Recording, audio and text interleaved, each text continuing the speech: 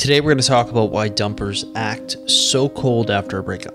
Specifically, I'd like to focus on why they tend to demonize you and make you out to be the bad guy when they themselves were the one to break up with you. And I think probably the best place to start is by looking at the following topics. Number one, we're going to have a discussion on what constitute cold behaviors. What is that? Like, definitively across the board. What is cold behavior?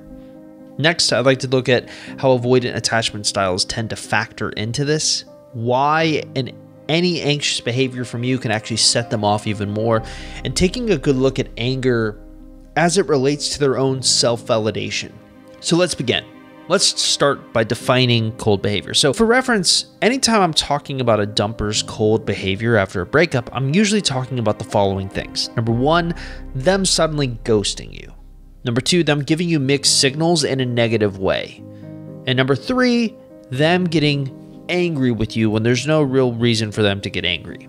So for many of our clients, it's a real difficult puzzle to solve. Turns out, both of those types of behaviors can be explained with the avoidant attachment style. So the avoidant attachment style in relationships is someone who values their own independence so much that anytime anyone comes in and threatens that independence, they lash out either by arguing with them or more commonly, leaving the relationship. So is this starting to sound familiar? Now, where this factors in for us actually revolves around the anxious and avoidant relationship trap. So what is that? Well, above I established that most of the clients' exes that we've studied have avoidant attachment styles. On the other hand, most of our clients have anxious attachment styles.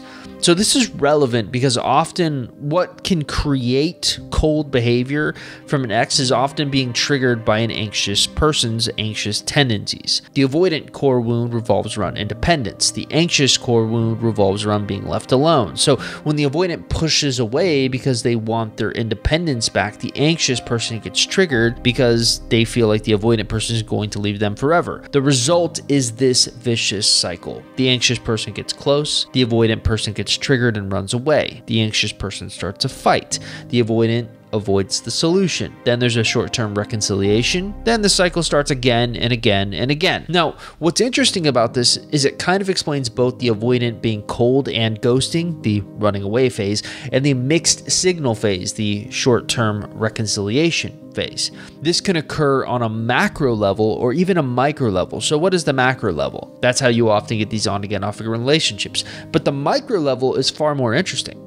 It's actually the story of a singular fight and how it gets resolved within a relationship. Obviously, the anxious person gets close. The avoidant person runs away.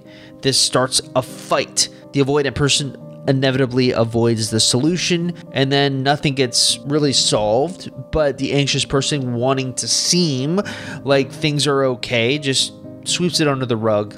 It's still there, but they continue to move on with the relationship. So there's a short-term reconciliation, and then the cycle just starts over and over again. So I always kind of view this cycle as similar to the Russian Fibonacci doll. The truth is, all of it is symptomatic of a greater problem in the fact that both attachment styles are insecure, and really what both of them need to do is start surrounding themselves with more secure ones so they can learn how to become more secure themselves. Of course, one thing that we haven't really explained yet is how the anger component of cold behavior comes into play. Anger equals a way to validate themselves. So a few years ago, Coach Anna and I did a video for the YouTube channel. She brought up a really interesting point revolving around anger and how it can almost have positive characteristics. Sounds weird, right? So let me quote her exactly. Here's what she said. When I say that anger has positive characteristics, I mean that when someone says you're stupid, they're actually implying I'm smart. You're selfish.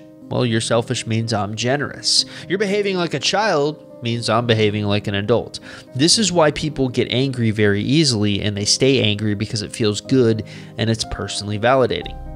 I think this is especially interesting to study after a breakup because we know that no matter your ex's attachment style, it's going to have a profound negative impact. So demonizing you, making you the bad guy, is better than making themselves the bad guy. To quote Anna again, anger often protects the angry person because if the person's angry, they're protecting themselves from feeling sadness or shame. So anger, in a way, is a defense mechanism.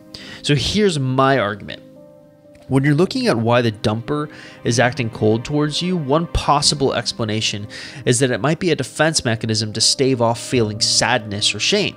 Remember, human beings are very pain adverse, and that's doubly true for emotional pain and pain during a breakup. So rather than looking back at the failed relationships, they would rather paint you as the cause of its demise, even if it's not true.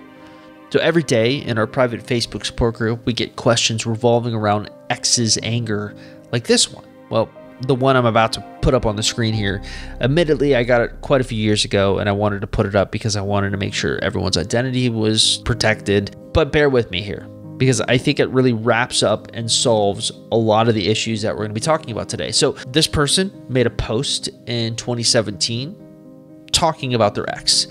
I can't stop thinking about my ex today for some reason.